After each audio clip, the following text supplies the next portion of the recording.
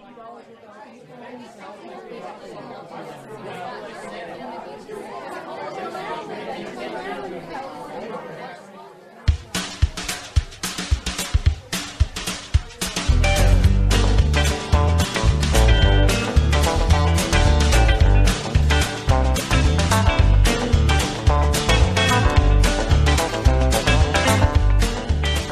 time for the Artist Friends Podcast.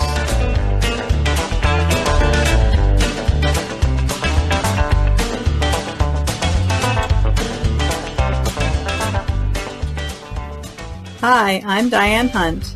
I am an impressionist realist painter connecting with nature through my brush. I work in oil paint and watercolor, and I live in the countryside of Maryland's Eastern Shore, not far from the Chesapeake Bay. You can find me online at DianeHuntStudio.com and on Facebook and Instagram at Diane Hunt Studio. Hi, I'm Constance Brosnan of Steve Brosnan's Jewelry Designs. I live in Oklahoma on a prairie, and I make handmade jewelry in silver, copper, and brass. I'm an artist that paints. I paint pastels and in oils sometimes. Hello, this is Clyde J. Kell. I'm the host of this podcast. I am a emerging representational artist. I do historic renderings, seascapes, landscapes, volcanicals, birds, and whatnot, with a tight illustrative hand in watercolor, pen and ink, and acrylic paints. And I live in Oklahoma City.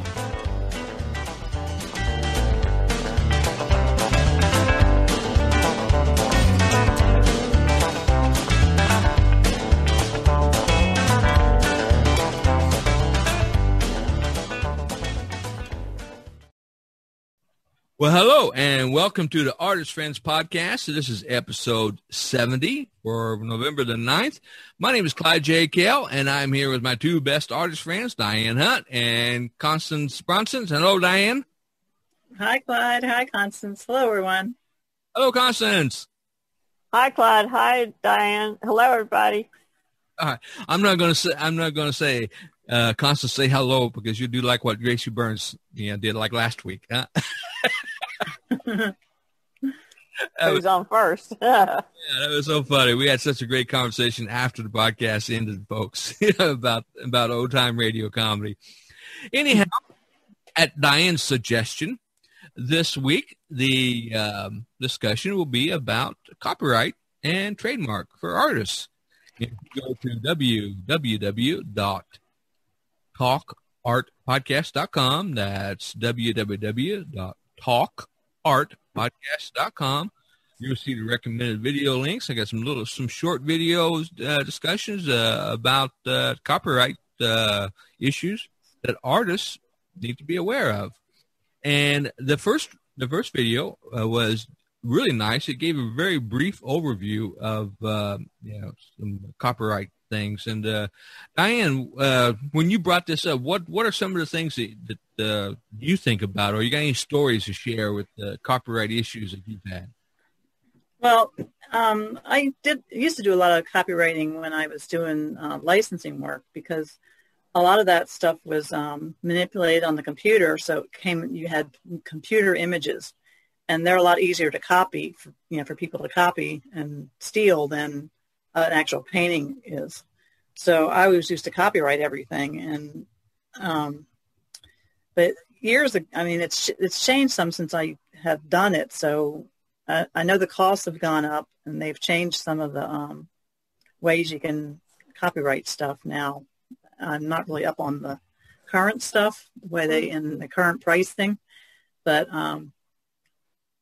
it was really easy to do. I mean, it sounds kind of daunting. It's like you're working with the federal government and a government association or whatever, and it's kind of scary, I guess. But I always found, like, when I first started doing it, I didn't understand the forms and what you need to put where and all that stuff. So I just called them, and they were always very helpful. And they would spend as long as you needed on the phone with you to walk you through the form and help you fill it all out. And they were really helpful. and they weren't like intimidating at all. They didn't lose their patience. They were very understanding, and and you could like talk to them, like a normal person, and they would not feel like overwhelmed or anything. They took their time and explained everything. So it was really helpful to call them if you have a question. Well, it's like I really like the like from Rafi, his recommendation that it could actually get expensive to copyright every image, every work of art. And his recommendation, which I really thought was nice, is if you have a work of art that you put it online and you happen to notice it's very popular, it's very a high seller, you might consider copyrighting that image. But technically, under the law, anytime that you create a tangible piece of artwork, it is automatically copyrighted. Where copyright will come in as far as registering goes was in the event that you have to go to court. It's a way of backing up your claim, and you would be entitled to more damages. In fact, if you won in court, the offender would have to pay all the court fees, and you could actually earn a higher damage amount. I think as artists who are coming out, and especially advice for emerging artists, don't sweat it about copyright. All right, there is, as Rafi had recommended, there are ways to protect your work, physically protect your work when you go. Don't be afraid to go online. And I like some of his recommendations. I enjoy listening to those guys because they always I always learn something brand new. An idea that he came up to, which I never thought I should know this. I mean, when he said it, I like slapped myself in the face. Duh, Clyde, you're a technical guy. You should have known that. When he talked about changing the metadata in your file, it is so easy to do, especially within Windows. You open the file. Yeah, you can't right click on a Mac and do that. Well, I haven't been able to anyway. So go ahead. In the property section, and it gives you where you can type in your name and the copyright, as much information as you want.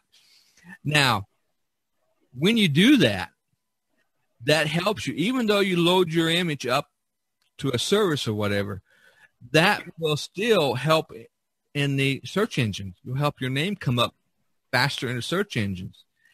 And it's like, Clyde, you dummy, why haven't you been doing that? That's a resource that I haven't been utilizing. It's so easy. At the same time, also, like you said, upload, put on the only low resolution, images, little little postage stamps type images, which will look great. Many DPIs, and it'll look great on your website. But if anybody copies it and downloads it, they're not going to be able to make much out of it because it's going to be all pixelated and messed up when they try to. Because it's nice, you can go from large to small. But when you go from small to large, it doesn't look good. Yeah. So for an artist, don't be afraid of putting your work out there, And if you do find something that is very, very popular that your customers, people just can't get enough of it, okay, those works, you may want to take the extra step and register with the Copyright Office, because otherwise, going to cost you a lot, because I think the fee is like $35 per item or something like that. I think that's what it used to be. I think it's gone up, but I used to register groups of work because it was cheaper. You could do a group at a time, and the fee was the same. So and then if I had an image that was in that group that was popular, I would take that one out and register it on it by itself. So I wasn't paying that much money for every single image because I had hundreds of images. I mean, it was crazy, the amount of them, because I was producing a lot of work, and there was no way I could have afforded to register each individual. It's like now I'm producing 3 and 4 pieces of new work per week, So in a month time, that's 50, 60 images or more, I can't afford to be, of registering all those. But as a story, A bit of a horror story. I'm on several different platforms, probably about 5 different platforms across the internet that, they put my art on home decor products and prints and whatnot. One of the services, which I'm not going to name the name of it, but last week I had told this story to Diane and Constance. When I recently started doing my pulp radio art illustration again. And so I had uploaded one of my images, and then 3 hours later, I get an email from the service. They flagged my image as being a copyright violation. I'm like, what the heck? These pulp radio illustrations are my imagination. They're based on old-time radio plays, and they're 100% my own. The style may look like somebody else, but the illustrations are hand illustrations and hand drawn, and then I use a computer program to kind of enhance them, make them look like vintage old time photo. That's the new versions that I'm doing now. But they're done with they're black and white, done with pen and ink and brush, and they're completely from my imagination. So I was like, I thought that was strange. Well, then the next day I put 2 more up, and they got flagged. It's like, what is going on here? So what they do is they flag them, and they wouldn't allow my products to be sold on it because they have what they call a review board. They were under review, So they didn't tell me to take them down right away. They just said they were considered as possible copyright violations, So, okay, I waited for the emails. Well, after about last Wednesday, the last 2 images, I received an email where they had approved. They said they were okay. Well, then I got thinking about it. The first image I put up, was an illustration that was based on the War of the Worlds radio play from 1938 with Orson Welles that had produced. And the title I put on War of Worlds illustration. And this is where Diane and we had talked about. She said, maybe it's your title. Okay.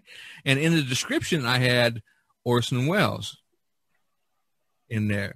So that one, I waited and waited. So finally, this last Friday, I just deleted it completely.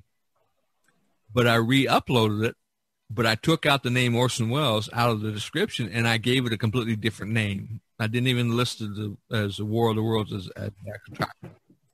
The other 2 illustrations, I left their original names, but going forward, I've uploaded since then at least 5 other illustrations, and I've just given them a non-descriptive title. I just call them like PRA number 1, PRA number 4. Yeah, I haven't had any problems, no problems whatsoever. In fact, when I re-uploaded the other one, the War of the Worlds one, no problems. It's so. What I'm thinking was their algorithm flagged it, and so that's what then they had to have a physical human being look at it, and that's what was taking the time, whatever. But it really it astounded me. I said, wait a minute, these are original works of art from my mind. I mean, I've never had that happen before. So another horror story that I've had years ago, you talk about copyright violation, where I actually had somebody technically violate my copyright. Every once in a while, I do searches on the internet of my, name and images of my sites to see how many different sites I'm listed on. And I saw one of my religious paintings, the one I call the Doubting Thomas, painting, was on this church's blog. Now, the image they had captured was really a poor image. So, but it was mine. But it didn't, and they didn't give a link, any attribution to me. So technically, they had violated my copyright. But I wasn't going to go and send a dirty note to a church. I was flattered that they wanted to use it in their blog, posting. And then later on, I found. Well, what you could do is send them a note saying you can use my image, but please give me credit, Right. for using it. Well, That way you get, have and them, you have could them put send in them a a better, tag. yeah, and you could send them a better image that they can use, so it's a more representation. a month later, this is all around the Easter period, and like a few weeks later, I saw it again on another blog, and it was with the church. Now that one, they had given me attribution. They had a link back to my site. Well, that's good. In both cases, I didn't contact either one of them. I wasn't going to bug a church. I was flattered that they wanted to use my religious image with their, with their parishioners. Yeah, well, using it like that isn't as bad as somebody taking your image and making prints or something and selling it, Or slapping it on T-shirts and selling it. Yeah, So that's where it really gets bad. those are my horror stories. You've got an art horror story. Share your art horror. I do. I have had paintings stolen. And even in Pensacola, there was a gallery that I had paintings in it. They just kept giving me a run around. And when somebody called me one day and said, your paintings are sitting there, go pick them up. Well, when I went to pick them up, 4 paintings were missing. They had sold 4 paintings, made the money off of them, never paid me. Then I had some paintings stolen when I moved up here from Alabama. There was a whole box. Well, a whole box. They're in a frame box or whatever. I had, and I know the guys got up here before we did, and they must have gone back in there and took one of those boxes out and did something with it, because I've got paintings missing. In that box, I packed at least 2 paintings per box, and wrapped them up and stuff with towels and foam and all that kind of stuff to keep them safe. But those paintings aren't anywhere. I have not found them since I've been living, even here 5 years later. If not, they were gone. Did you have photographs and everything of them? Oh yeah, I have photographs of the paintings. Yeah. You might be coming into some future money someday. If you find them popped up on the internet somewhere, somebody claiming as their own work. Hey. Yeah. So the ones from Pensacola, though, a couple of them, I didn't have time to photograph them before I stuck them in there. I just went and stuck them in there. Uh-oh. And, they must have been good paintings because they sold. But I've been really scared to put anything in a gallery anymore because of that. I have not shown it in another gallery. And I think that's, when you get burned like that, that's bad. Yeah. So, well, that's the gist of it. To protect yourself, make sure you document. Like, I was prepared if I had to argue with those folks about my illustrations. I had photographs of a couple when they're on the drawing board, which is what I call the raw photos. I'll take a photograph of on the drawing board just to use that to see if everything looks okay, and then when it's actually completed, then I'll take a really good photograph for posting on my sites. So I had evidence of if they came back and insisted that somebody was claiming it as theirs. I had evidence that no, this is mine. See, here it is on the drawing board, and here's the finished product. So I've done it with all my art. I used to take 2 or 3. I take 2 or 3 photographs in the beginning, and then I'll take the final photograph. The one that I use. If they're going to steal it, they're going to steal it. There's not a whole lot you can do about it. It's just gone. I'm thinking that in the event of something, I've even had family steal my paintings, so in-laws. So as you're working for artists, to kind of keep that in mind, because as your career gains prominence, that's when you're going to encounter these things. It's a fact. There are people, you hear stories. We all know stories about an artist that started out in his garage, and 20 years later, 30 years later, is paying himself for millions of dollars. But a lot of his early works, like on LinkedIn, there's a collector that I follow who he collects all of William Cooney, I think, and Jackson Pollock's he has all of their early works. He collects their really early works. In fact, every time he posts an image of an early Jackson Pollock, it don't even look like Jackson Pollock's later stuff. I would love to have a Jackson Pollock. I would love to have one, but I don't think I'll be able to afford one of those in my lifetime. Both of them is like he has whenever Jackson Pollock, this guy lives in California, and when Jackson Pollock was in California, when he was starting out, he several of his paintings he gave, that's how he paid his rent. He gave them to his landlord, and then paid his bar bill. He gave them to the bartenders, bar owners. He gave his paintings out, and these were all of his early flat file stuff and drawings. And then over the years, not for the millions of dollars that his paintings go for now, but a considerable price, I mean, at the time, maybe Jackson Pollock only paid $300 for his rent, gave a painting. But, this guy, when he buys them, he's paid $4, $5, $10, $15,000, for them now, and more for some of them. So people hear these stories. And so some people get in their idea if they keep an eye on you and they see you and they see the press and they see it's your progress, or they hear other people, like especially with social media, they start seeing that we're winning awards or whatever. They may be tempted to steal from you, and thinking that, hey, this guy is going to be worth some money someday. So I think as an artist, emerging artists should, kind of protect themselves. You don't necessarily have to go the full route of, registering copyright, but all these little procedures, uploading low resolutions. Another thing that I do, even with the works that I sell, everything that I sell, I issue what's called a certificate of authenticity. Now, this still isn't going to prevent somebody from forging, but it does two things for me. One, the collector, it instills in the collector that I myself think that I am going to have a future. My art career is valuable.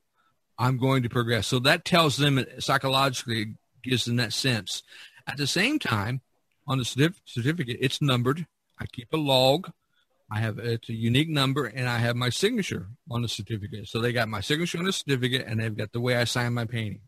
So if in the future something were to come about, I've got that certificate. They have that certificate saying, hey, this is my work. I created this back in 2017, 2018, And so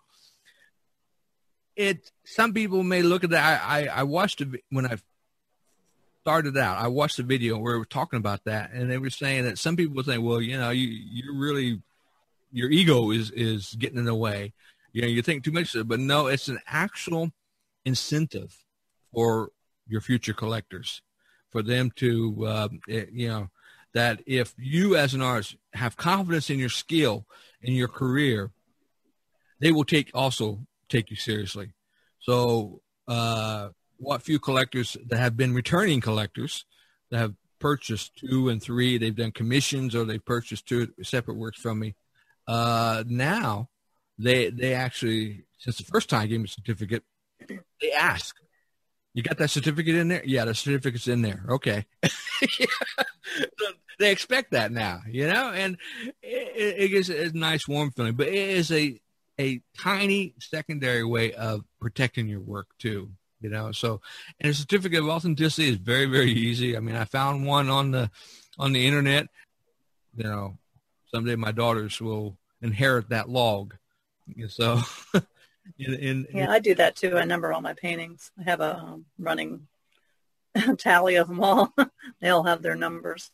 I haven't done that. I think it's hard. I think it's harder for people to copy actual paintings, like, because they can't. In photographs you can't see all the brush strokes and things. Right. But I think it is important to keep a log of some sort on the progress of the painting, so that you can prove that it came from your hand. Absolutely. Where somebody just seeing the finished product online, that they wouldn't have all that. Right. I know there's some artists that do licensing. They work on computer images, and they'll put their um, they'll have like a signature, and they'll put it teeny tiny in the image somewhere. And they're the only ones that know where it's at. And you can't see it unless you blow it way up. And then all of a sudden there are signatures sitting there. That's So it's cool. like, it's kind of like hidden. Yeah. There's the idea of watermarks on your images, whatnot. Watermarks kind of work, but they don't really, because even somebody that doesn't really know all that much about, Photoshop or something can take them off. That's not a real deterrent. But I like what Raffy and them said. They said to make postage stamp size, so that if they try to blow them up and print them, they're not going to get much off of them. But I think it doesn't Fine Art America and Art Pal, don't they protect your photographs also?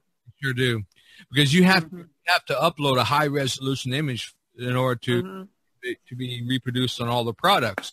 But when you go to their website, and if you right click and download one of the images from your page, it's at 72 DPI, and it's like 500 by 500 pixels. It's a little tiny. Yeah, it's a little tiny thing. Yeah. And so on all the sites that I'm on, they have that feature. There's you can use in like with the Firefox browser, on Instagram and on somebody like Redbubble, you can't right click. It won't let you right click and download. But with the browser, you can take what's called a screenshot. The bottom of the option, you click on that, and then you can take and highlight the section that you want to, and it will save that. But it's still it's a small resolution. It's not it saves it as a PNG file, but it's still a small resolution. So even that, so it's. Sometimes I'll drag photographs of stuff that I like off onto the desktop, because you can do that with a Mac. Just drag it. But I never copied them. I just like to look at them. So and they're just little small things. I'm not going to use them, but I might think about using the arrangement, but because sometimes it's good for composition of other artists. You like the composition, you can use different articles to make that particular composition up, Talking about working from photographs, exactly. There's no law against using as models. What they're talking about is if you try and reproduce exactly what's in the photo. Right. That's where you run into problems. And the thing about using material from royalty-free websites, it's nice. Like I use pixel.com. Pixabay.com. Yeah, that's it.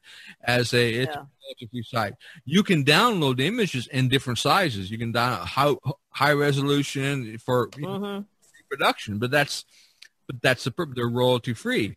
I use Paint My Photo. Sometimes when I'm out of ideas, something to paint.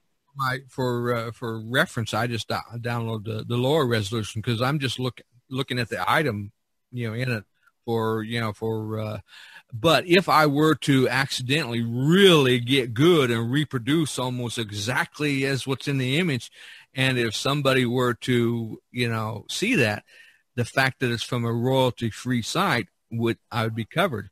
I don't know if you guys saw a few weeks ago, I had posted actually, I think it was been now about a month ago, I did a watercolor of drawing illustration of this little squirrel eating a sunflower. Okay. Now that image came from Pixabay. I participated in an online group called Purely Watercolor, and I saw that somebody had posted, they also did their version of that. I recognized it right away. I thought it was kind of neat. So I made in the comments, I uploaded mine. I said, I like your version better, because his was better than mine. Yeah. But immediately, we knew where it came from. It came from the Pixabay royalty free. So it was, we complimented each other, and he made a comment that it's really nice to see how an artist's interpretations of the same image. It is. And he took a little bit different approach to mine, but you could still see that we both used the same photograph to create the work of art. So it is possible, without realizing it, to if you're using a photo, to reproduce something that is recognizable as to where, what photograph you use. So that's why I always, for almost all of them, even if I'm only looking at something as a model, I always use I get all my reference photos from a royalty-free site somewhere. And I use mostly pixabay.com, I've got the list here of the other ones that I like. I like the paint my photo one. And what they ask you to do is, if you do use it for a painting, to please post it and put the person's photo, their ID down, saying, linking it back to the photo, instead of, because you have your site and they have their site, but you can put a link in there which will take it and show it also on their site. Some of the on Pixabay, they have in the comments, they have that it's called attribution. They want you to give a link back, but but still, it's with regards to copyright, it's like on one of our videos, talking the basic copyright information for artists. That was one of the subjects that was brought up about using reference photos. You have to use reference photos to unless you really, really are good in imagination, or unless you're drawing from life, so I use a combination. My daughters take fantastic photos. Like I said last week, I use a lot of their photos, for my work. So I'm not worried about, they're not going to sue me for copyright violation. Yeah. The next best thing is to take your own, and then you don't have to worry about it.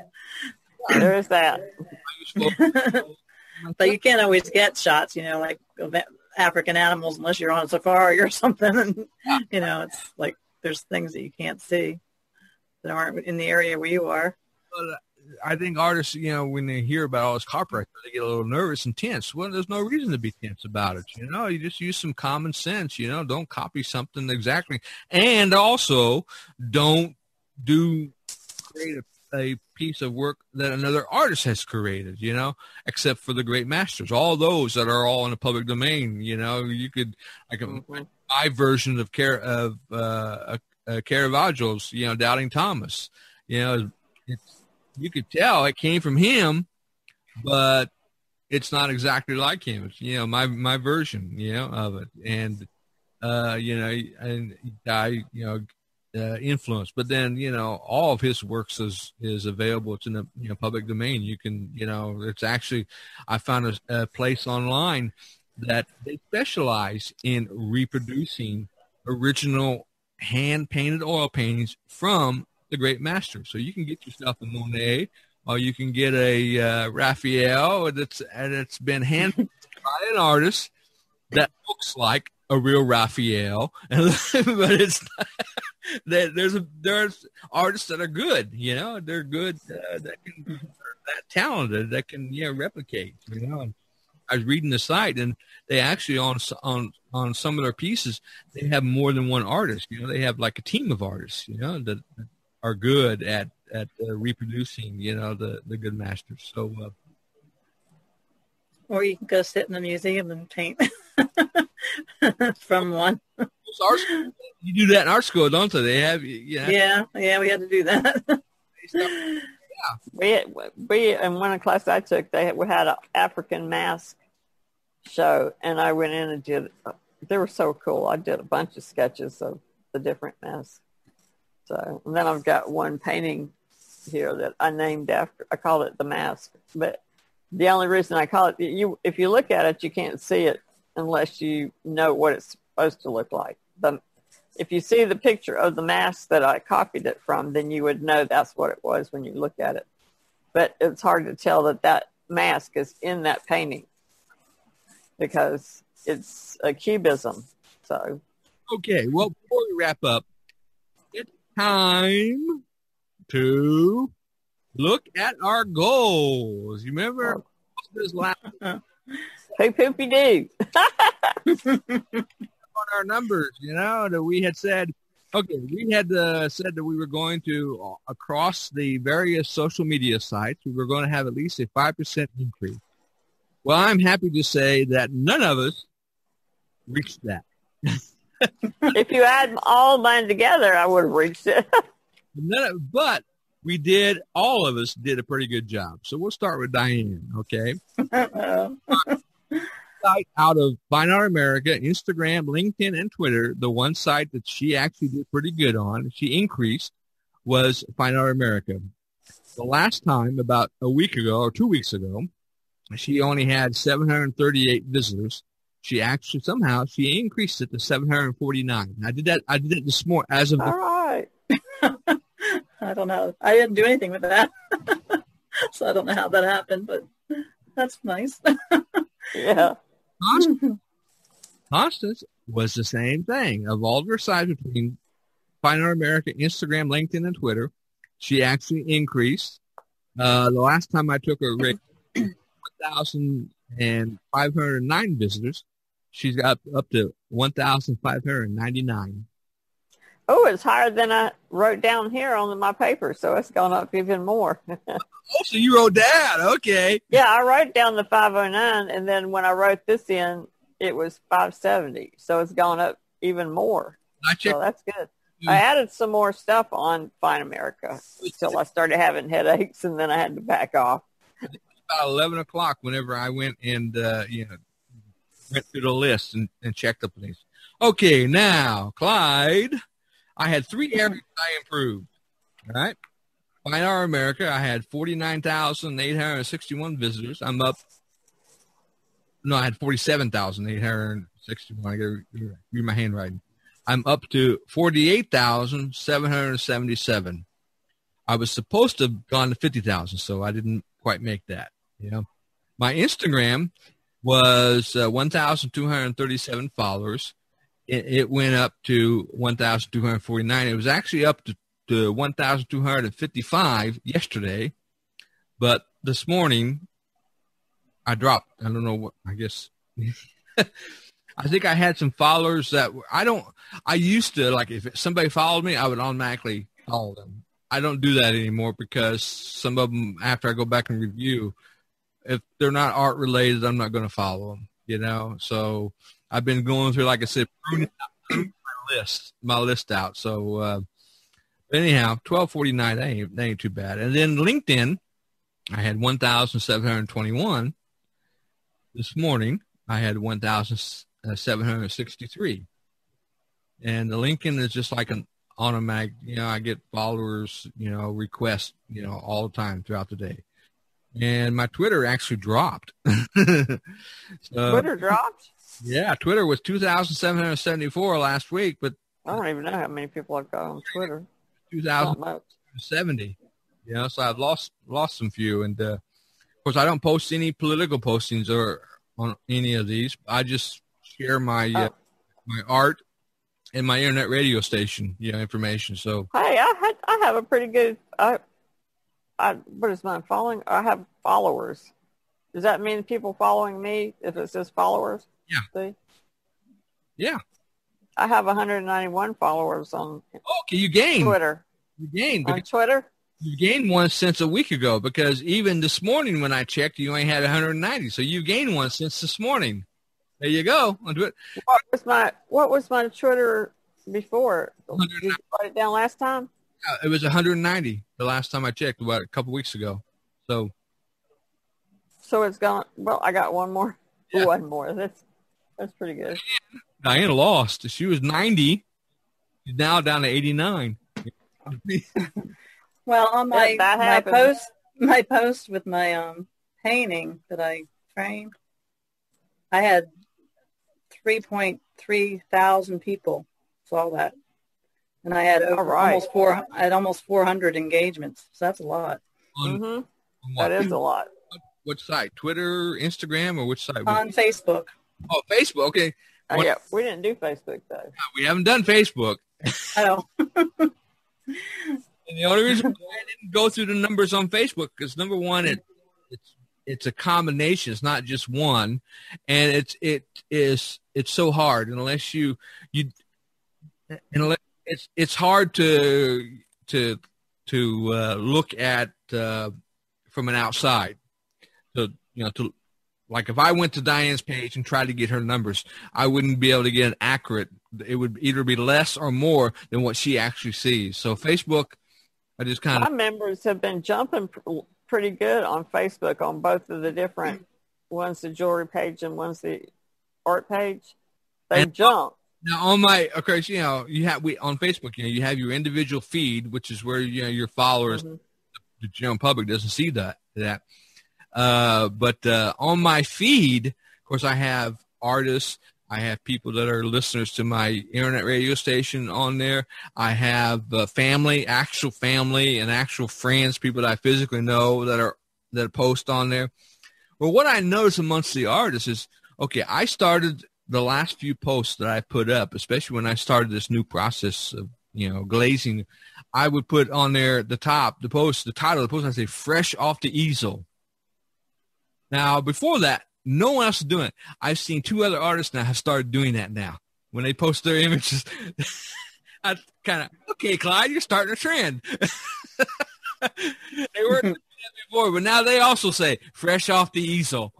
I used to say hot off the jewelry bench on mine when I had something new. So like when I post a new image, I've been, especially the work in progress images, I say fresh off the easel, And also, I wasn't posting before work in progress photos, so I've been doing that. And there's a couple artists that are doing that too, that weren't doing that before. They're now doing it. So I'm thinking, okay, Clyde, you're setting a trend, hey. Yeah, a lot of people do that on Instagram. They show, works in progress. Yeah, now that's a different story on Instagram. Mm-hmm. I'm just, talking about my personal feed on Facebook, which I just thought that was kind of funny, I was like, hey. Yeah, you never know. I'm setting a trend, Okay, let's wrap this up. This is episode 70 for the Artist Friends podcast, and we've been talking with Diane Hunt and Constance Bronson. And one last thing before we wrap it up, with the elections is pretty much over with, or almost over with. And I think something that I've been seeing a lot of postings, negative and positives, across social media and everything. I think as a working artist, we've emphasized this quite a bit in our discussions. Don't hit your train to one movement or another. Your art is your art. Your career is your career. You determine your career. So whatever happens in our society, whatever happens in our world, yeah, sure, it may affect you, but don't let it change your direction. You control your life, and you control your career. I think that's the best words of wisdom that I can pass to our listeners. So I'm going to say goodbye to Diane and Constance. Bye, Clyde. Bye, Constance. Bye, everyone. Good night, Clyde. Good night, Diane. Good night, everybody. Thanks for listening. Good night, folks. Thank you so much for listening. And as I always say, give us a heads up. Give us some love. Give us some positive ratings and star ratings and thumbs up if you like what you're listening to. Good night, everybody.